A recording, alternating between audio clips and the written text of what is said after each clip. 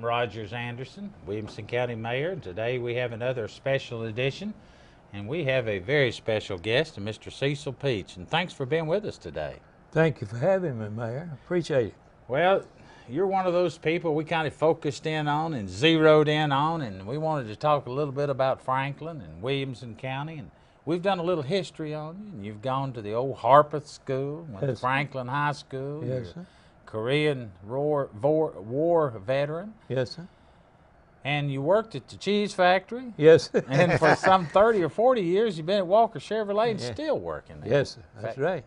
We appreciate what you've contributed to our community. But let's kind of back up a little. I know you've got 2 or 3 children. Yes, sir. 3. 3 kids. And do they live here in town? They live in and around College Grove. 2 of them does, and one of them lives up on Adams Street right above me. And I'm sure you've got some grandchildren. Yes, sir. Got 9. 9 grandchildren. Any great-grandmas? 2 great-grandchildren. So girls. All of them girls? No, the 2 grandchildren. Great-grandchildren. Take me back about a few years ago. I won't say how old you were, but a few years ago, the times of Franklin have changed over the last 75 years. Yes, sir. Very much. And first of all, let's start off, where was the old Harpeth School? Out on Lewisburg Pike, right around where Mr. W.P. Scales lived, right in that neighborhood. And was it a elementary school? 1st through the 8th. And then you moved down to Franklin, which is not where Franklin is now. Right. It was down on Columbia Avenue. Yes, sir. And you got out of there and you went to the service. Yes, sir. And kind of had a stint. Did you go to Korea? No, sir. I went to Austria. I went to Germany, and they sent our outfit to Austria in the Cold War. Russia and the United States was about to fight up on the Austrian border. And it looks like it's going to happen again. It does look like that. It does look that. Now, talk to me a little bit about the times back in when you were a boy, where you lived on a farm. Yes, sir. And your daddy, your mama, they farmed. Yes, sir. Canned beans. Yes, and did all those things. Yes, sir. How many brothers and sisters? 1 sister. Now, you pretty much, probably back in those days, a trip to the creek was a good time. That's a good place to go get a bath. Do a little fishing? Yeah, do a little fishing. Talk to me a little bit about what was a typical day in the life of Cecil Peach back in those days? Well, I usually would get up on Monday morning. We'll start on Monday morning. And I'd carry Mother 2 tubs of water, 1 for washing and 1 for rinsing. And she washed on an old washboard. And I'd carry the water about 300 or 400 feet and put it in tubs for her. And then I'd go to the barn and help milk and feed. Then I'd come back and clean up a little bit and walk 2 miles to Harpeth School. Are there still people around today that you went to school with? Yes, sir. Some few. Yes, sir.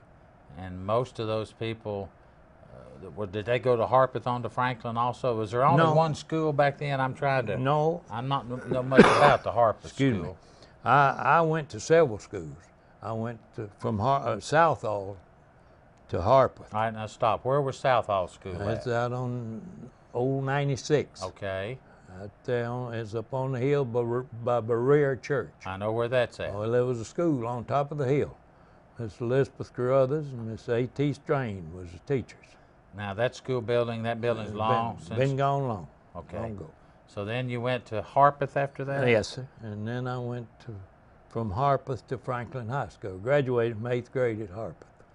So came on into Franklin. The times were different back there. Quite a bit, yes, sir. Probably most of the time you walked or hitched a ride on a wagon. Right. Yeah. I remember we had a guest on here, Mr. Moody, and they were talking about there really wasn't a lot of bicycles. No. A few horses and mules. Right. I rode a horse, and I have went to the store on an old farm tractor, an old Alice Chalmers farm tractor. The man that owned the farm, and Dad was a sharecropper, and he worked for him. And I have went to the store on that Alice Chalmers tractor. Your daddy, was he from this area? Yes, sir. Born and raised born and here in raised. Williamson County. Yes, And your mama too? No, mother was from up around Hodgesville, Kentucky. And she moved here when she was 13 years old. And Dad was raised down here about Pasco. Uh-huh. And they met, and that's history. Well, and people got married Yeah. earlier than they do today. Well, she was, I think it was around 20, 21. But now my grandmother come from Lima, Ohio, my grandmother Peach. And her and my granddaddy from Pasco married when she was 14 years old. And they had 11 children. Ooh-wee. Well, of course, big families is what it took back in those days to work and feed everybody, but it still took a pretty good sized house, didn't it? Yeah. They lived on an old farm down here about Forest Home, where Eddie Rabbit lived until he passed away. They lived on that farm. Mr. Coley Brown owned that farm, and they worked on that farm and run a dairy. And as they become grown, they'd all leave and go to Michigan to work in automobile plants. Most of them did. And when a lot of them come back, they didn't like it, and the Army got some of them, and Navy got some of them, and Dad come back, he didn't like it. He didn't like Michigan, so I had an aunt that just died there last year, 101 years old, last one of the 11 children. Mm-mm. And she was how old? 101. 101 years old. Mr. Peach, in the early days of Franklin, and when you were a boy in the 30s and the 40s and the 50s, what did the guys do back in those days when they were young boys? Hunt, and fish, and hunt and fish, play ball. Play ball. Play ball. A lot of baseball. Yeah. Come to town on Saturday night, not Saturday. You had to be in the field till dark. And then you come to Franklin to the theater and could get in down there for 11 cents. Now this is the one that's still downtown The now. one that's there right today, they're trying to get going again. 11 cents you could get in the theater. And I'd work for Dad, and he had a 34 Ford. And I'd say, Dad, can I get the car tonight? He said, well, if you'll close those cockpits on it in the wintertime and bring some water up and fill up the radiator. We didn't have antifreeze. We couldn't buy antifreeze. You could buy that old ethyl glowfied or whatever they called it, and when it boiled, is the end of it. So he just drained it every time.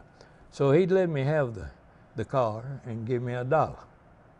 And I'd come to town and get $1, 50 cents worth of gas and go to the movie and maybe a hamburger. And sometimes I'd carry a girl with me. We'd get by on $1 on a date.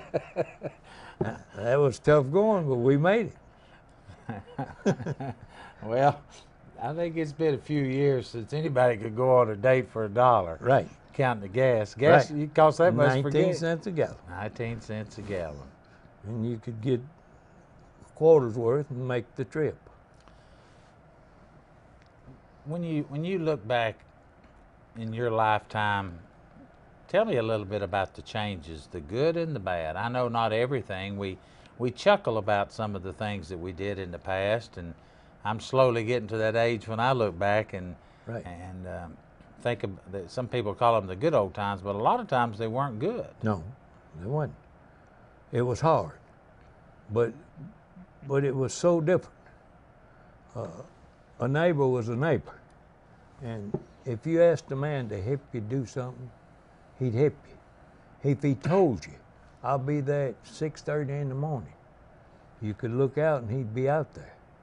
And times was just different back then. And we'd leave that old house out there on the farm and come to town on Saturday night to get $2 worth of groceries, or $2 or $3 worth of groceries, and never locked the house. Never even locked it. We didn't have much or nothing for them to get, but if they had got it, well, it wouldn't have mattered. You know, we didn't lock the house. Daddy said if he wants in, he's going to tear the lock off. And said, you might as well leave it unlocked, save him the trouble, and saving you have to put on a new lock. Well, now, did you all raise your own beef Yes, or sir. hogs? Yes, sir. We have. That's the way we lived. We had the man we worked for give us a garden. We had a garden. We had 2 cows to milk, and he gave Dad 3 hogs to kill. And we raised an acre about a garden. And Mother canned all year long, and I'd help her in the afternoons, go and pick corn and shuck it and silk it for her. She'd cut it off and can it. Now, we didn't freeze it. We didn't have no electricity. Right. We didn't have no electricity, no refrigerator, or none of that. She'd can it in fruit jars. And then we had the smokehouse that we filled full of meat in the fall of the year when it got cold enough to kill hogs. It had to be cold before you could kill them. Well, that brings on a good question. I hear a lot of people talking about this show's being taped today in the middle of August. It'll show in September. But a lot of people are talking about the weather conditions are so much different today than they were, say, 25 and 50 years ago. When I was a boy, we skated on the old farm ponds all winter long about. We had lots of times they was froze over. Now, not all the time, but a whole lot of the time we had some real cold weather and lots of snow. We had a lot of snow. We don't have that like we used to. And one Christmas Saturday, Dad said, you and I are going to town. And I said, all right. So he said, fill up the old car while I shave. So we come to town and got Christmas. And on the way back, it started to snow. And as we got to Breezy Hill out there, what we call Winston Hill, Breezy Hill, we bogged down. And Dad said, well, ain't nothing to do but put the chains on. So we got out and put the chains on and got on home about dark. It took us forever to get there, but I never shall forget that Saturday. It was one of the happiest times of my life because we had all kind of stuff he had bought, you know, and we was really tickled. I was, and my sister was. And a typical Christmas gift probably was what? Clothes? Pair of gloves, a pair of overalls, a pair of shoes. Maybe a box of sparklers, and 1 pack of firecrackers, apple and orange. That was it. I don't know that the children of today would appreciate that kind of Christmas. No, they want a Corvette. It's strange you mentioned that. You worked for 30 or 40 years. I believe my note said you worked 40 years for Walker Chevrolet. 45. 45. Yes. And I know before that you owned a service station on Hillsborough Road for a while. Yes. Now, where was it located? Right beside the Jeep store there. Right there, that old building beside Harper's Jeep. I believe it's a Gulf station. It was a Gulf when I run it, yes. When I come back from the Army, I had been driving a truck for Mr. Howard Johnson that run Franklin Concrete before I went to the Army. And when I come back, he said, I got a service station I want you to take. I said, Mr. Howard, I ain't got the money to open a service station. He said, I didn't say anything about money. I said, well, I know I got to have some money. He said, I tell you what you do. You go up to Williamson County Bank and talk to Mr. Joe Pinkerton and Mr. John McCord and tell them I sent you up there. So I went up there when they was half scared to death, and they said... Now, how old were you about this time? Well, I was about... 25? Yeah, somewhere along there. I just got back from the Army. No, I hadn't been to the Army. Yes, I had. I'd been to the Army. I just got back. And they said, how much money you need? I said, well, I don't know. They said, well, Mr. Howard's done signed a note here, and you to tell us how much, and we'll fill it in.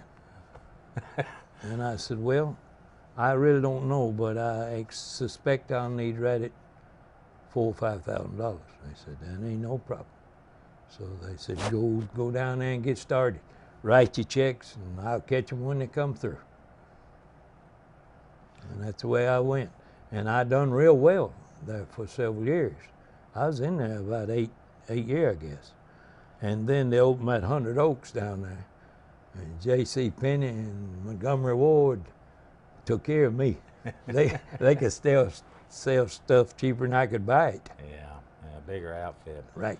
So shortly thereafter, you worked, I know, a little while in Nashville, and then you went over to Walker. Right. Now, the Walker you started at, was it on Columbia Avenue or downtown Franklin? Columbia Avenue.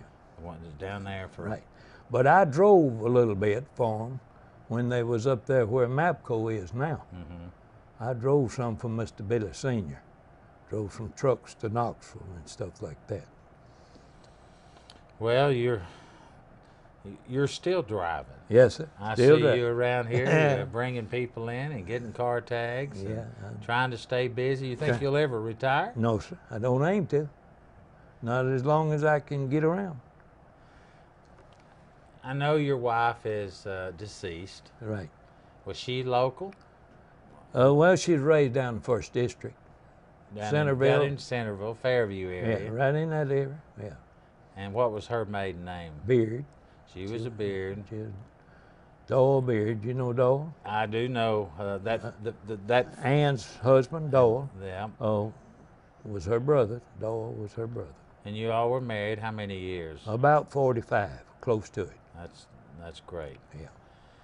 The over the process of working around here, I know you've seen a lot of changes. You've seen a lot of development come to town. You've seen a lot of farmland be gobbled up with subdivisions. Yes, sir. If you had to say it was good or bad, what would you say?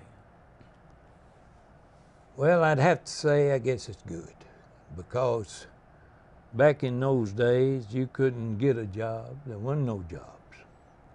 You farmed, or else you had to go to Nashville to work at Grand Dudley Stove Company, or the old Dorch out here. Yeah. And before you go very far, and I get off that thought, the old Dorch is what we call the factory now. Yes, sir. Yes, sir. And they made stoves. Yes, sir. And Cook stoves. Cook stoves. Ranges, mostly. Mostly Rangers. But anyway, you were saying, I'm sorry, you might have to go to Nashville, and you couldn't get a job. There were hard times here. Yeah, there wasn't no jobs here, only farming, or you know, service station, and there wasn't many service stations. There just wasn't much work in this county. Now, in 1963, I believe, the CPS come into Franklin, and that really helped this town and this county. My wife worked there, and it really helped us, you know, with the 3 kids and her. And I was working at Walker, and she worked at CPS, and it worked out pretty good that way. The records on you say you worked at a cheese factory also. Yes, sir. I was in high school.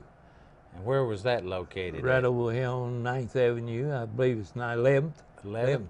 Where they're building all those apartments now, right in there. Brownstone. And there was literally a cheese Yes, factory. sir. It's the first time I knew that. We made cheese there, and I was working there while I was in high school at night, dumping milk, and they was making a lot of cheese for the Army back in those days. Where was the factory at? Right in that area? Well, we made cheese right there. Huh. And then they had another one at Woodbury. A lot of that stuff, after we made the cheese, was shipped to Woodbury. What was the name of it? Was it Wilson Company. Wilson Company Cheese? Wilson and Company. Oh, that's a new one. I had never, as long as I've been here, I didn't know there was a cheese factory Yes, sir. here.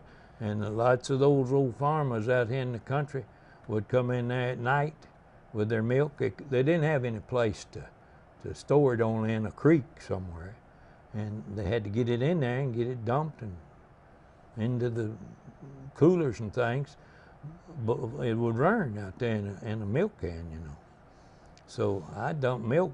Some of those trucks would come in there at 10, 11 o'clock at night, and you'd dump that milk. And then go home and sleep and get up and go to school the next day. Yes. Now that was after the farm, you know. You lived down here in town. Yeah, we moved to town. So, Dad, like I say, Dad, he worked for lots of different people. He drove a truck for Mr. Tanner, Jim Tanner, and he had a horse barn right there on 11th Avenue, where Colony House is now, and I had a track there. and you know, to train horses with. Right. And we hauled hay in and out of there, and hauled horses there. How about the Harleysdale farm? Today, I mean, it's owned by Franklin City, and they're doing a lot of work out there. And at one time, that must have been a big operation. It out was. there. I've hauled a lot of straw in there for the Harlingsdale.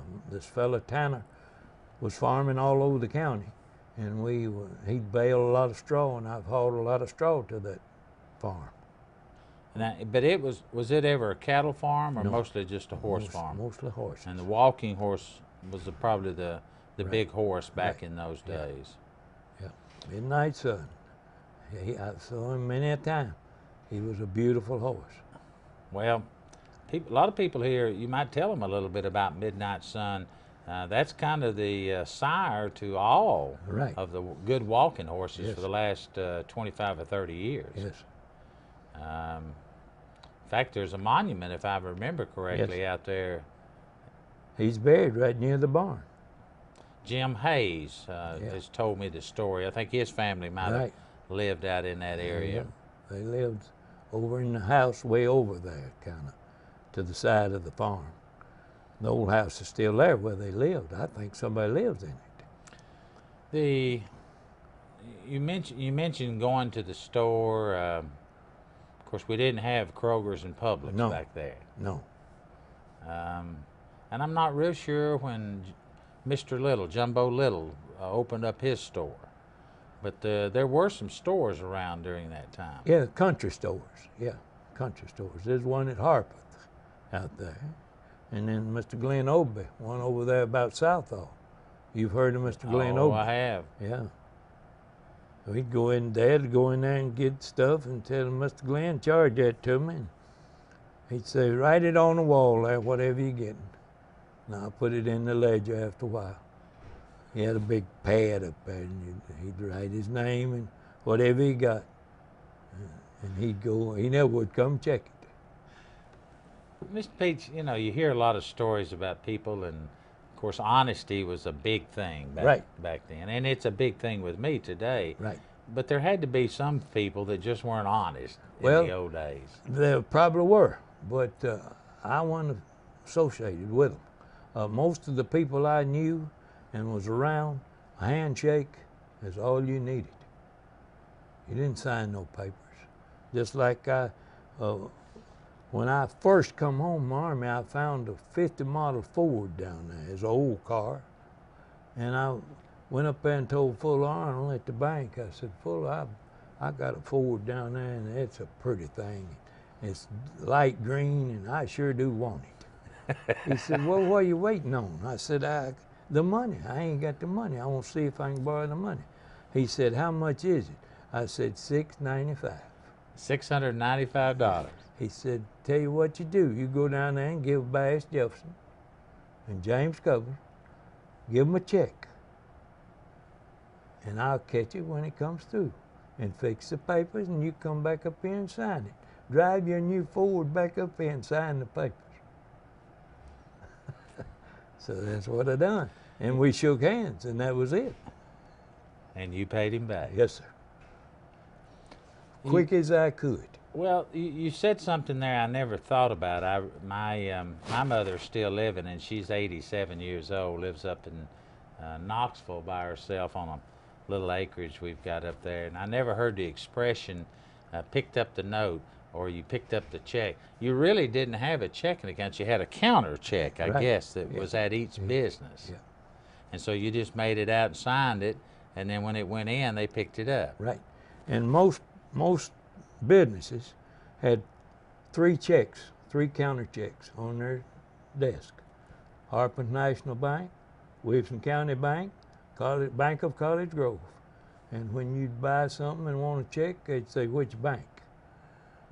And some few would say, don't make no difference. But I always had to say Williamson County, because that's where my connections was. Well, we've only got 2 or 3 minutes left to talk. I've enjoyed it. But there's probably something you might want to talk about in the last couple of minutes and that I've overlooked. Anything you... No, you pretty well covered it, I think. It's like I say, back in those days, a man's word was his bond, and that's the way I was raised. And one thing I did learn, and I will never forget from Dad, was if two men was talking, don't walk up and butt into them. Don't walk up in between them. Stand back on your side till the man get through talking. And boy, he would get in your hair quick for that. But no, I think we pretty well covered it. It was a good town, and it was a lot of good people here, and there still are. But there's so many I don't know anymore. At one time, I knew about everybody and knew most of their telephone numbers. I remember when Walker's number was 202. 202. You picked up a receiver, and the operator say, "Number, please," and you'd say 202. And you'd pick up a receiver, and it'd say Harper Ford. Operator, you'd say 777, Harper Ford's number. Well, it's certainly more complicated than that today. Right. Life was probably a lot simpler back then. Oh yeah, it was. But it was harder way of living. It was harder, but yet I enjoyed it. I could tell it. It was good times, and we had plenty to eat, and had all the love you could ever want. My mother and dad, my sister. We had all the love you could ever imagine, and plenty to eat, but we didn't have no greenback. No, I'd say you weren't alone, Mr. Right, Peach. right. Well, let me say But this. I didn't know it. No, I didn't either. I didn't know everybody. I thought everybody was poor, but they wasn't. But I thought they were.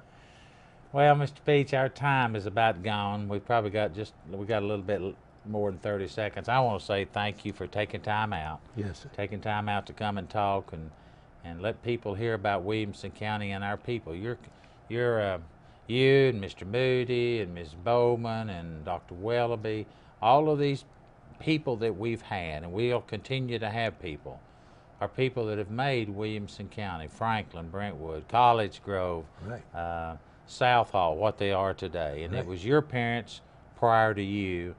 And I just want to say thank you for being on our show, and thank you for what you've offered to Williamson County all these many years. Thanks for having me. I've enjoyed it. I'm Roger Sanderson, and it's time for us to go, and we'll see you the next time with one of our special guests, one of our legends, one of our own. Have a good day.